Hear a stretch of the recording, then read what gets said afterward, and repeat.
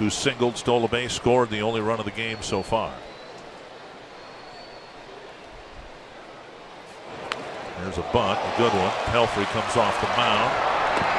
Got him. Good play by Mike Pelfrey.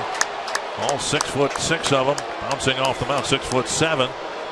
Got to the ball and delivered a strike to Colabello.